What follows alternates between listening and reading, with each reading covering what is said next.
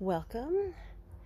In this tutorial I'm going to show you how I bound this journal with these pretty little bows.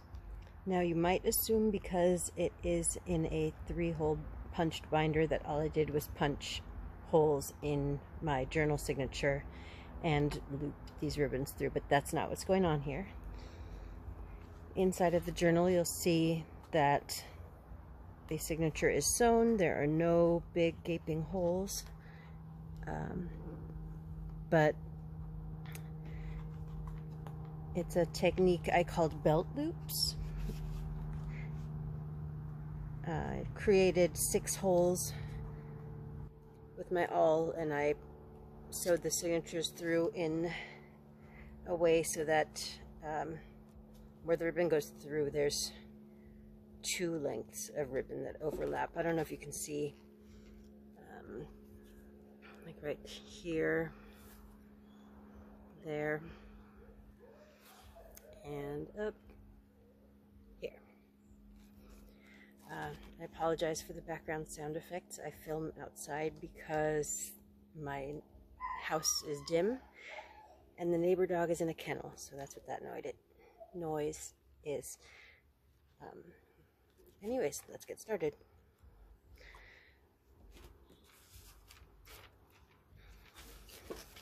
So, for this tutorial, I'm again using a portfolio folder.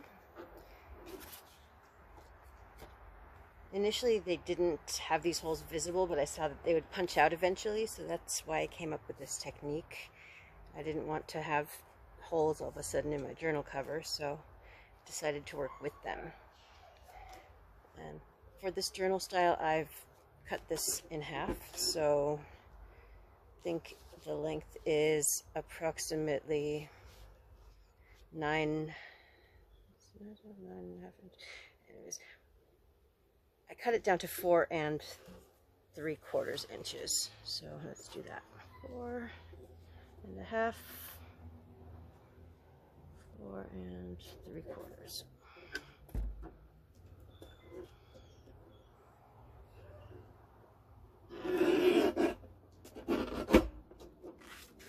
Go. Now I've got the cover. Set these aside. This is my signature and my guiding diagram right here. I will do a close-up of this so you guys can see everything in a moment after I've made my holes.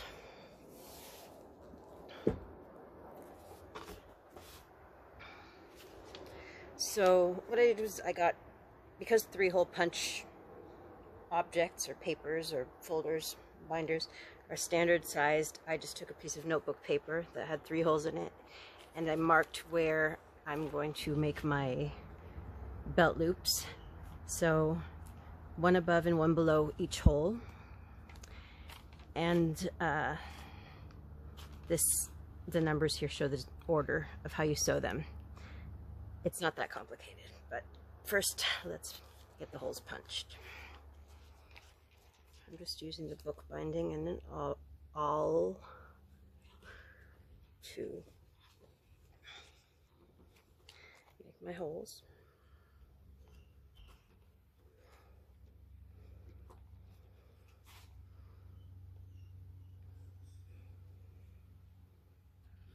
Now you might see I'm punching a little bit higher, but it's because I want to catch the smallest page. As long as you are above and below the hole, it'll be fine. Because all you're doing with these holes is you want to have a place for the ribbons to catch, but not to be too loose and wiggly. You want them to fit through and stay put, more or less.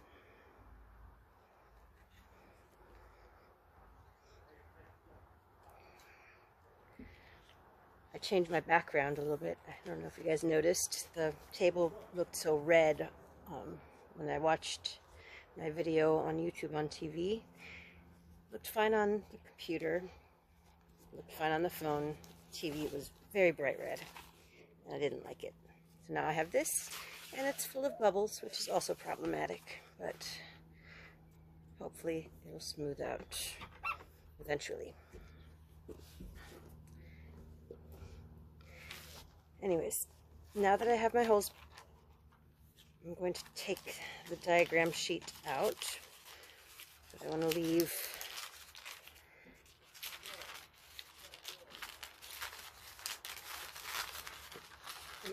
paper clips in place just to keep everything stable and keep the holes lined up.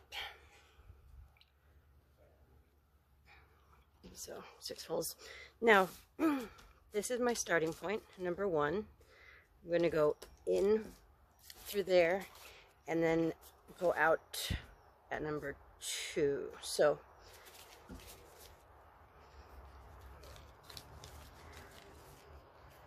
get my needle.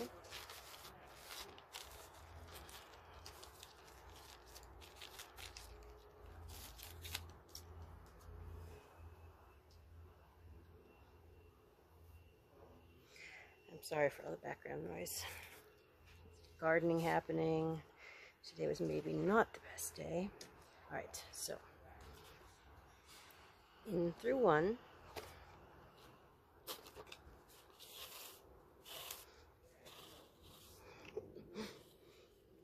And leave a tail, and then out through 2, which is the bottom.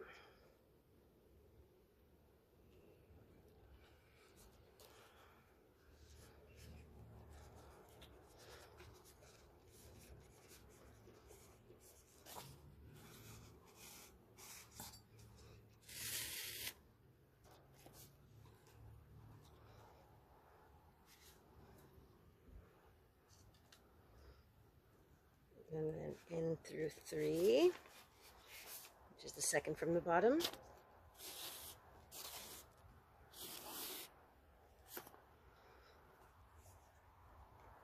And out through 4, which is the very bottom again.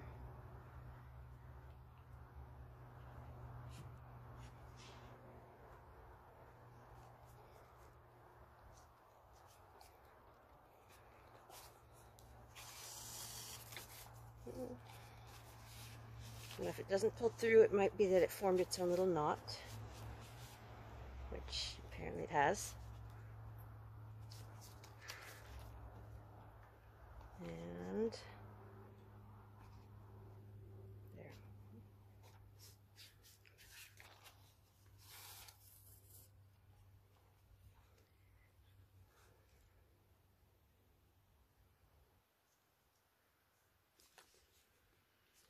In through 5, which is the same as the first hole.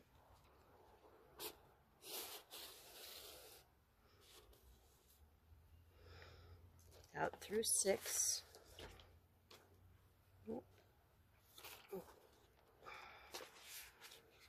Which is the second one.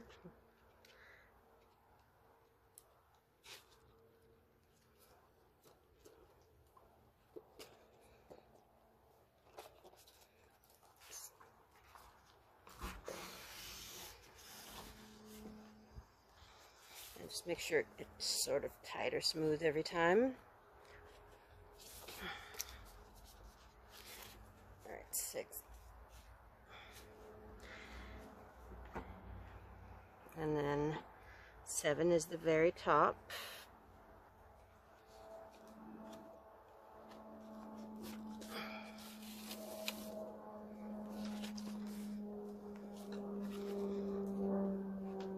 There's an airplane. I live near an airport.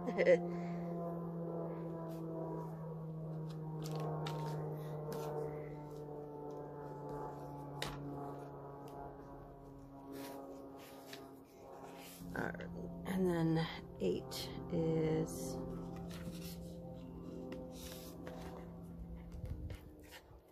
the lower top hole. And There's another tangle. Now, I don't think I said how much of this twine that I pulled out. I always rather have more than less, so I think I strung about 2 yards, which is probably also why it's tangling so much. And then number 9 is the top again.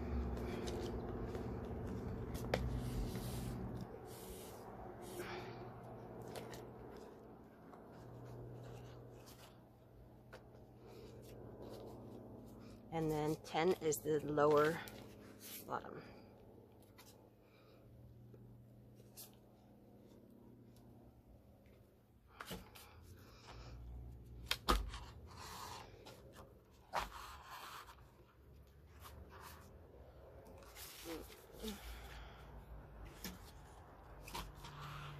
There we go.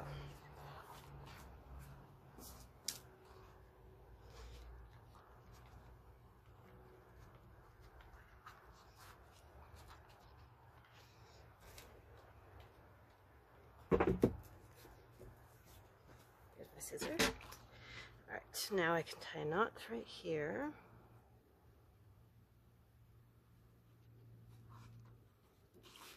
Make sure everything's tight enough, but not too tight.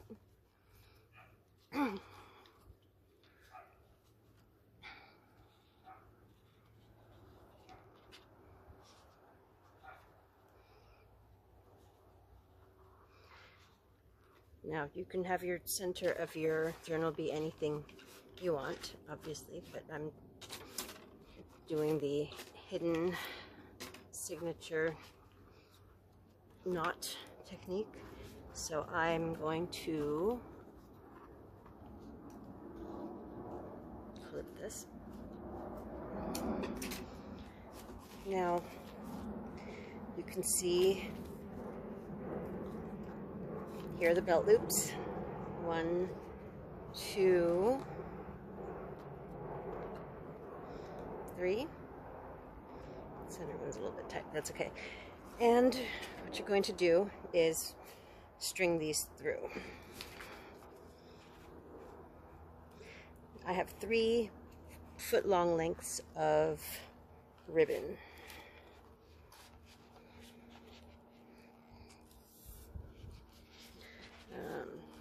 I'm going to do this off camera real quick to save time.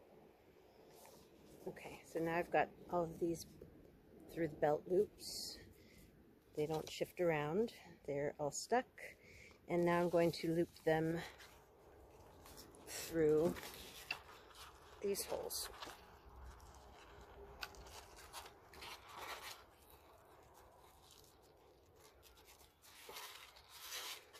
And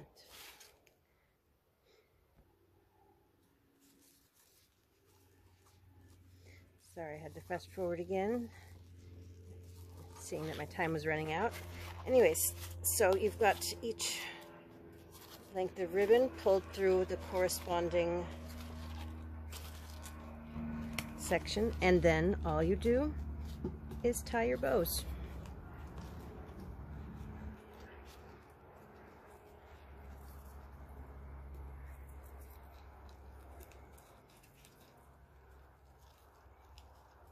First, you want to tie a knot, actually. Almost forgot an important piece. There. You can not double knot it if you want to be able to take it apart, but I think I might want to adjust or add something. So for now, I'm doing loose knot. If your bows are too big, you can pull the hanging strings down and then readjust. See? Ta-da! Now you have bound with ribbon, beautiful little journal. And here's the close-up I promised of this diagram.